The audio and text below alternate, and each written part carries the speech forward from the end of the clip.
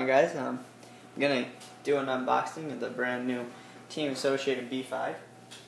I got the rear motor from Tower Hobbies. I saw that they came in on Friday, and I just ordered one. And then I took some electronics out of another car, and then I got an 8.5 speed passion motor with it, aka closed cell foams. I'm going to run barcodes in the front, hole shots in the rear,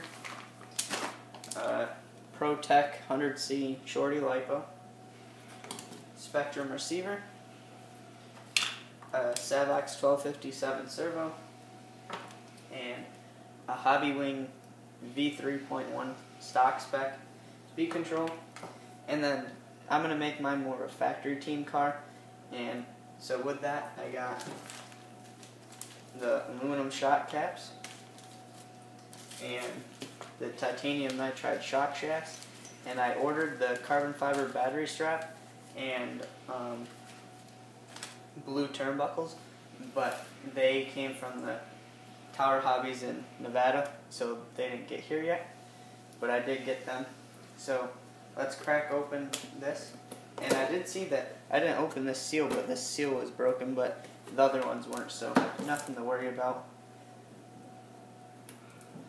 Let's just go over what you get in the box.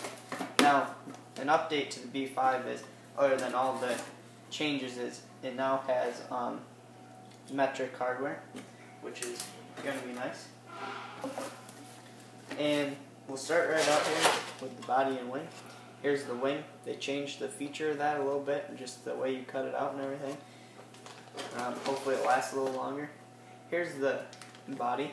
I like this body. It has pre-made cutouts in it already for you. Even though it is a buggy body, you don't really get that a lot.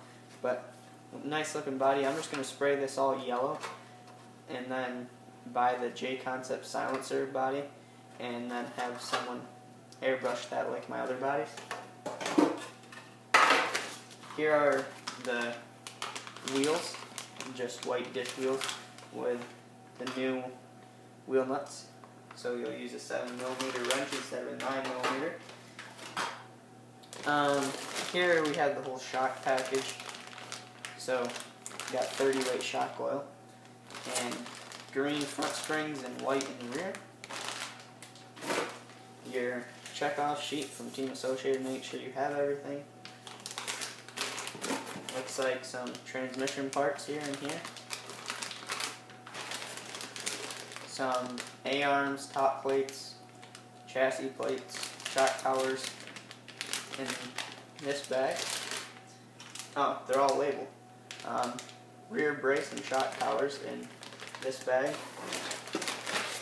In this bag we have front arms, and in bag A we have the chassis and all the bearings and good stuff. Bag J looks like you're under your electronics. Bag I is your shocks. More diff stuff for bag D. CVAs or CVDs for bag HH. Bag FF is your slipper clutch assembly.